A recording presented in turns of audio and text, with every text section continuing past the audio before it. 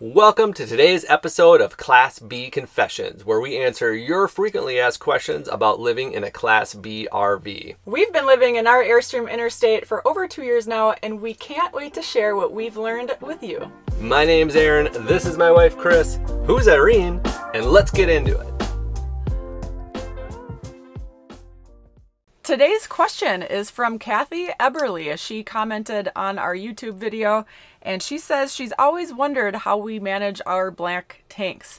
She has a 50-gallon black tank, and as a full-timer, she has some limitations with that, and she's curious to hear what tips and tricks we use to stretch ours out a full week. And we are not boondocking professionals by any means, but we have been boondocking now for the past year, about half the time.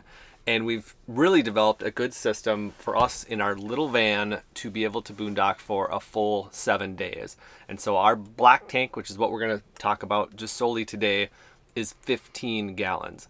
And we compiled 8 of our top tips, and actually just what we do on a weekly basis to make that last for a full 7 days.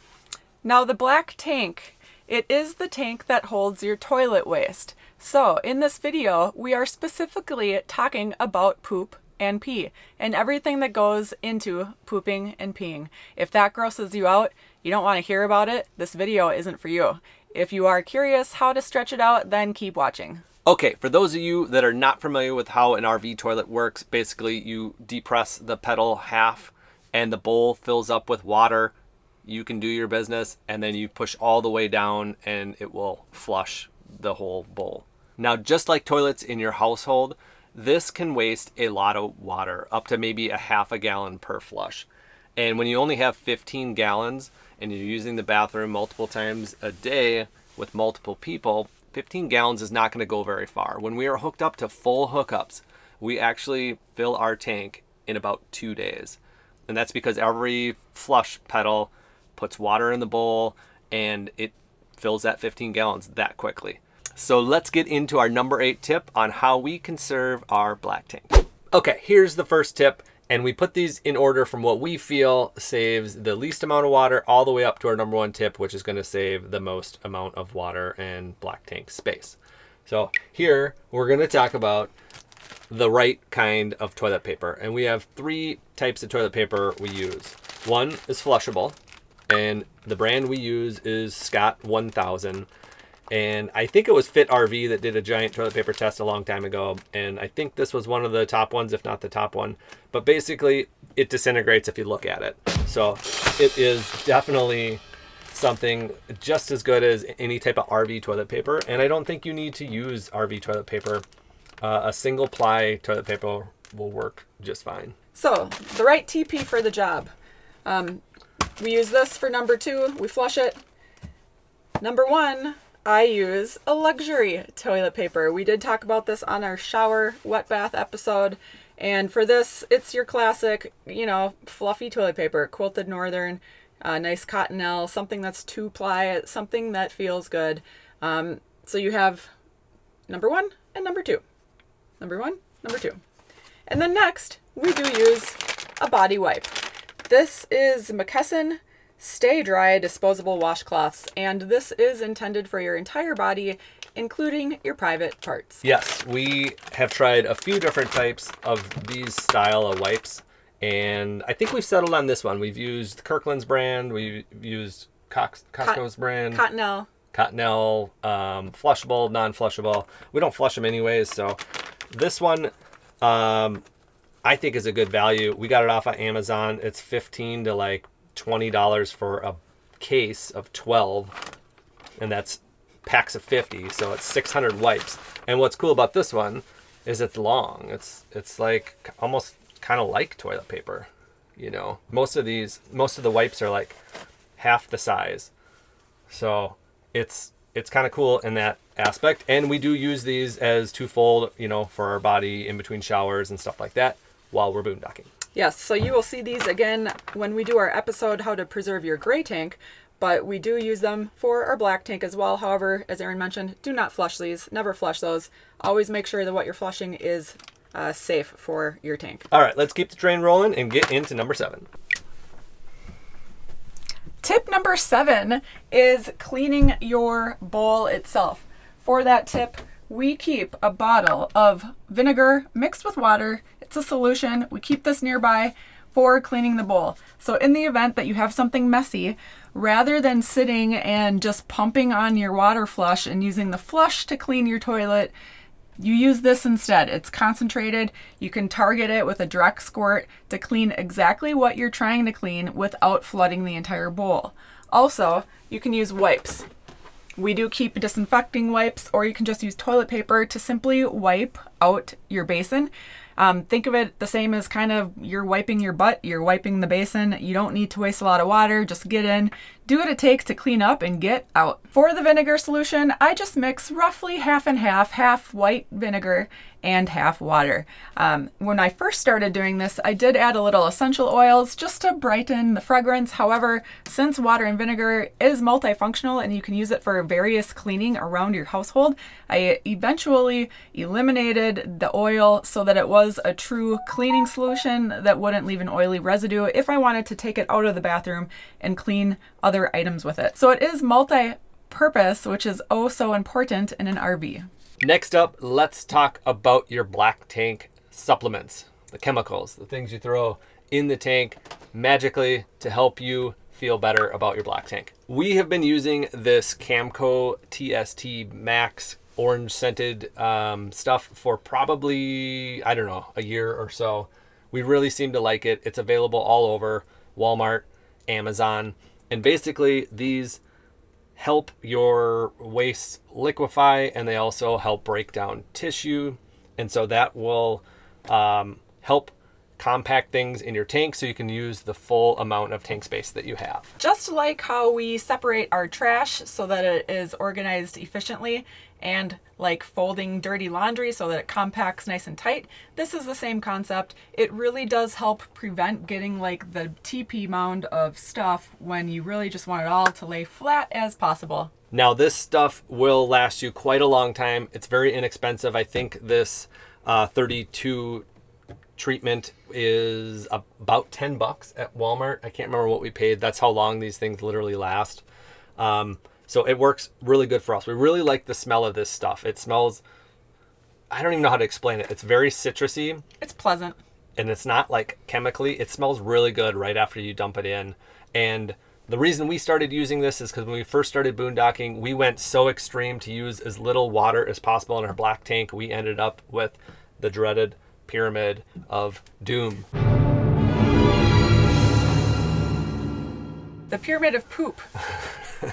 And so you need to have that happy medium between saving water, conserving water, and also using water so that everything kind of melts together.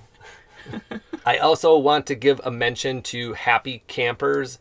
That is something that I know a bazillion RVers use. Everybody says it's great. It's the organic, biodegradable, powdered supplement that seems to work really, really well. I will say it is quite a bit more expensive than this stuff.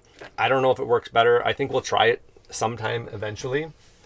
We just always seem to kind of have this stuff around, and I would like to give that other stuff a try sometime. Now, both the Camco and the Happy Camper treat about 40 gallons per treatment. So if your black tank is smaller like ours or larger, it's going to have to vary for use with the size of your tank. But the Happy Camper stuff actually says that it works so well that while you're dumping your tank, there are absolutely no smells. And I don't know, yeah, I don't know if this product does that or not, but that's why I'd really like to try it to see, you know, if it magically turns your black tank contents into a delicious smelling peonies and roses and strawberries and oranges. Speaking of dumps, and moving on to our number 5 tip that we have, is to dump your tank the very last possible time you can before you head out to go boondocking. I know that sounds like it makes a lot of sense and people would just naturally do that, but you do have to kind of plan that out and make sure there is a dump close to where you're going, as opposed to dumping where you're at and then driving all day, shopping, running, doing your errands, and before you know it, you've already used your black tank for a day and you haven't even started boondocking yet. Yeah. That's true. On travel day, we do a lot of errands, we do a lot of stopping, and while the person who's going in and shopping and stuff can use public restrooms, whoever's waiting in the van, which is Aaron, he's in here just using the bathroom as long as I'm taking to get ready on our travel day. So it really does add up. Set yourself up for success and go in with as empty of a tank as possible. I will also note, if you have time and you also have a black flush on your tank, go ahead and flush it as much as you can before, so that it's a completely empty tank and you're starting fresh from zero. Okay, we are getting into the top of our list where you are really gonna have some great space saving tips here. And this next one, we're gonna have to go back into the bathroom to show you this one because it's that good. Tip number 4 is a true confession. So believe it or not, when Aaron and I were sitting down to sit down and talk about today's tips, we both do this tip, but we both do it a little bit differently. And even though we live arm to arm, we've never talked about how we each execute this tip. And today we did. So we're calling this tip the TPX. And essentially what you do is when you have to go number 2, you line the toilet with your flushable toilet paper like so. And what that does is it creates a barrier between the toilet and your poo so that you don't leave a big giant mudslide on your toilet. I know it's gross, but this is a true confession. This is a reality. And if you take this little simple steps of doing a little liner, then it will be much easier so you don't have to wipe out your mess or squirt down the mess. This is a big preventative action so that it's clean. You might be asking, where is the X in the TPX? Well, I'm going to show you how I do it. And I did not invent this. I read this on a blog somewhere. But this is what the TPX is, and this is how it saves a ton of water by, like what Chris said, lining the bowl. I actually go smaller, so looked like she was wasting a little bit of TP there. But 2 sheets and 2 sheets. I don't really care what it looks like. But the X is simple. You just drop it down that way and then that way. And what that does is it gives you a double layer in the bottom where all the weight's going to be, and then it also covers around the bowl a little bit. So as weird as this is to talk about, this is really a great space saving tip and water conserving tip. And if you're out boondocking, it's just one of the things that you should try doing to extend your black tank. Can you believe how much fun we were having talking about this stuff right here? Well, on to tip number 3. And this is a really big one. We did not do this right away. This is something that we picked up later down the road. And that is having a second trash can that you specifically use for bathroom toilet paper and bathroom waste. Yes, so we did it later in our travels because we continued to press our timeline for this for this action, because our black tank is our limiting factor. It does dictate the entire amount of days that we can stay. So we continued to push our boundaries, and this step definitely helps. So we got ourselves a little foot can. It has a lid. Having a lid is really important to keep your smells in. It just helps you feel cleaner. It uses one of the small garbage bags, like a 4-gallon trash bag. The can itself is 5 liters, which is like 2.5 gallons or something like that. It's small and it's great. So in this garbage, we put anything that we wipe in number 1 or number 2. And this is where you get kind of really detailed on the number 2. So when you're going number 2 and you're using your single ply flushable toilet paper, usually your first wipe is going to be the messiest, and most often Aaron and I both flush that straight down the toilet with our mess. Now, consecutive wipes to really get in and get clean. You don't have such a messy wipe, so usually those are what we put in the trash bin. Now, some hardcore boondockers and boaters do not flush any toilet paper at all. All of their toilet paper goes into a trash can. And we've heard all types of methods out there where people use kind of like little doggy poo bags that, you know, they kind of self-contain. He's speechless, guys. So another thing you can use is like a produce bag. If you ever go grocery shopping and you get, you know, those little cheap produce bags. Dog poop bags are a great example. You put your dirty wipe in there, tie a little knot on it, get it nice and tied off so that the smells don't seep through. A lot of people do that, like you said, on boats and RVs. And this goes back to the very first tip that we talked about, using the 3 different types of toilet paper, or if you're a Demolition Man fan, the 3 seashells. Crickets. And this is where you would use the number, or the single ply, you know, down the toilet bowl like regular, and then you can graduate onto the 2 ply if you wanted to throw into the garbage. Or I personally just use like a wet wipe at the end, and that goes into our trash can, and we've never had any issues with smells or problems or anything like that. Right. And since we do use a separate liner in our trash room in the restroom, since the can is smaller, we have designated bags that are strictly bathroom bags, and then our kitchen bag, which we use for our everyday trash, looks different. So if we do have full bags of garbage, we know exactly if it's kitchen trash or if it's restroom trash, which just, again, helps you feel more organized and more sanitary. Moving on to our number 2 tip, we like to affectionately call the dry flush. This is something we learned early on because we pee so much that if you use water while you go number 1 or afterwards, that just doubles what you just did, and you're going to fill up your black tank extremely quick if you continue to use your RV toilet like a household toilet. A lot of RVers out there use the saying, if it's yellow, let it mellow. If it's brown, flush it down. Well, we bypass that altogether because we just don't use water at all. So combining some of these tips together, that's where that spray bottle of vinegar solution can come in to help out. And what we used to do was we would actually turn the toilet valve off on the back of the toilet while we're boondocking so that no water could come out of the toilet while you flush it. Well, we've since replaced our toilet. We now have a Dometic 311, by the way, with the porcelain bowl and the slow close lid, which we absolutely love. It's much easier to clean. It just feels better to use. It's more residential. For sure.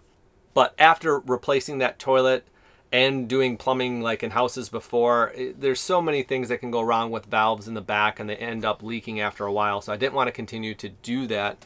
So obviously you can just shut off your water pump before using your toilet, and that way you don't have to worry about it. But there is still water in those water lines, and there is a slight amount of pressure.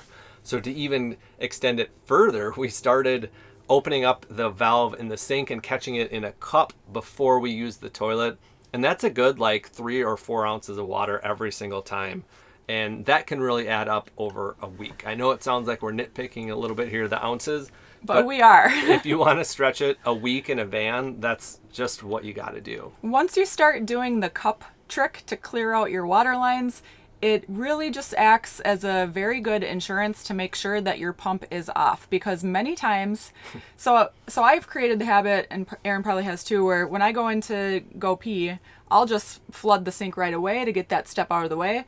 And if your pump starts cranking and oops, I forgot my pump on, well, at least you put it in your water cup and not flushed down the toilet. So it's a great way to just train yourself to start turning your pump off. Maybe you're the type of person that leaves it on all the time, and it's a great training wheel, really, to get you in the habit of keeping your pump off and just turning on as needed. Chris and I use the bathroom about 20 times a day together for number 1.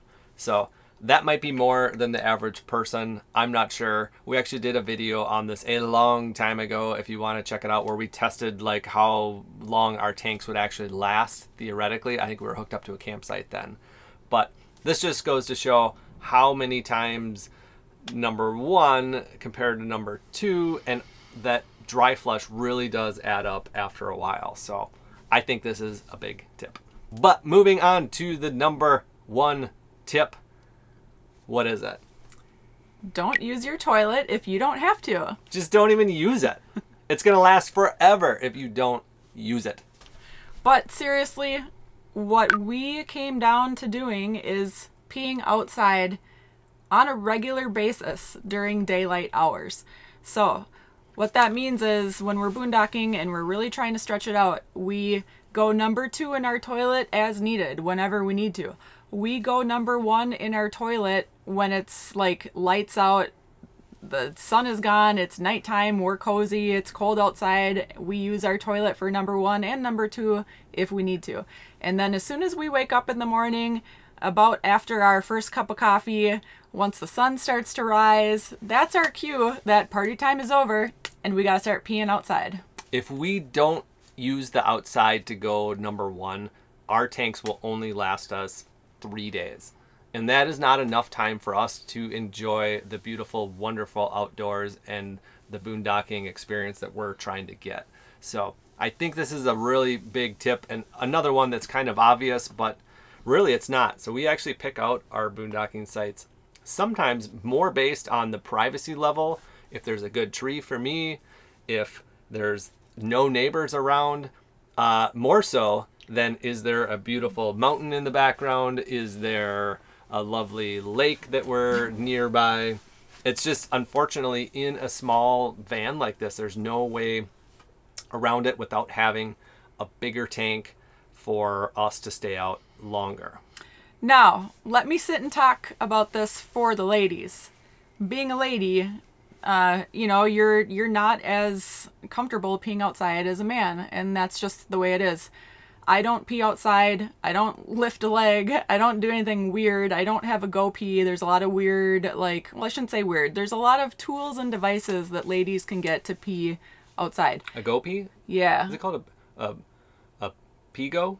I'm not even sure what they're called. I don't use them. A she-go. But here's what I do. She-go. Here's my confession. So I use a solo cup. I take one red solo cup. It's 16 ounces, and I pee in the cup in the privacy of my own bathroom. And then since I'm in there, I can pee in there, I can wipe in there, pull my pants up, and then I take the cup outside and I have a designated bush or rock or something that I pour my pee cup on. So that means I'm not squatting outside. I'm not trying to bring toilet paper outside. It's not weird. It's not awkward. And it's super comfortable for me. So really the only inconvenience is I have to take my cup outside, dump it, bring my cup back in. I do use the same cup for the entire stay.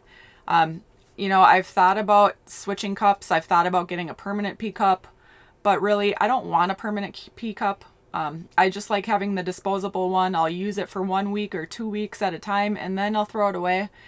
And the sizing of the cup is important. So the 16-ounce solo cup works really well for me because it needs to be small enough so that you can get it into your like toilet area. If it's too big, it's going to be awkward to get in between your legs and pee with. So play around. You might find a different size or a different style works for you, but that's what I like for me, and I'm going to stick with it. I don't need anything fancy. I don't need anything with a handle. I don't need like anything crazy. Simple. Now, if all of this sounds crazy and you don't want to put up with any of this type of stuff, I recommend that you get a bigger RV. These are just the things that you have to do with a small black tank. There's just really no way around it when you're restricted by the size of it. And some people are going to ask about and talk about composting toilets. And that's a very valid option. We honestly thought that was what we were going to get a long, long time ago. And we've just been kind of, I guess, adapted to the black tank, and we don't mind it. I mean, staying out for a week is a good amount of time in a van. And, you know, because we don't have a tow vehicle or separate vehicle, we need to usually go back into town to get groceries, refresh on water, and those types of things anyways. So on the composting toilet, the biggest thing that we didn't like about those is that they usually have like a gallon container for the urine. And then of course the composting allows you to stay out for a couple weeks, but we'd still have this big jug of urine that we'd have to be dumping out every single day. And then there's also the option to divert that into your black tank, which that would probably be the best case scenario for us. If we had a composting toilet a urine diverting valve that went into the black tank, we could definitely stay out for a few weeks and have no issues at all. We have been to some camp spots. For example, there's some boondocking out in Moab where they actually have vault toilets. We've been to a few places on BLM land that have... Those are porta potties in Moab. Yeah, that have Yep. porta potties or vault toilets. You know, those are there more for primitive tent campers, but Yeah, a lot of RVers can hop in there and alleviate space in their tank. Absolutely. Yeah, a lot of the popular boondocking spots may have that type of bathroom accessibility, but the majority do not. You are on your own. And at first it kind of feels weird peeing outside, especially if you grew up in the city. That's not something you do. If you grow up in the country, that's something that's more acceptable, I guess, as a word. But you know, you do have to make sure you stay away from rivers, ponds, water sources, animal water encatchments, watering for wild animals. And honestly, you know, it's not bad for plants. Like urine is a type of natural fertilizer. So I've heard. There are some people out there that do all their business outside, like people that go number 2 outside. We've never done that. If you do, it's important you follow the protocol. There are some strict rules on that. You have to dig a hole. I think it's at least 6 inches down. I'm not sure. Don't quote me on that. But if I think it's different for different areas too. Could be. Make sure if you are looking to poop outside that you look it up and you follow the proper protocol. Don't just leave your poop on the ground. That's disgusting. We cannot really comment on that too much. That's not something that we have done or plan to do in the future. So that's it for today's confession. I hope you enjoyed it. The topic is a little off color, but it's what it is, and it's a very, very popular one. And this is now our #1 restricting thing on us being able to boondock. After taking care of our electrical system and after figuring out how to carry more onboard water, which is pretty simple to do, your black tank is what is going to limit you the most. So I hope these tips were helpful. If you have other topics you'd like us to talk about, please leave them in the comments down below. And anything else you want to say? That is all. We will see you next time on our next confession. That is all. That is all. That is all. That I don't have anything else. That will be all.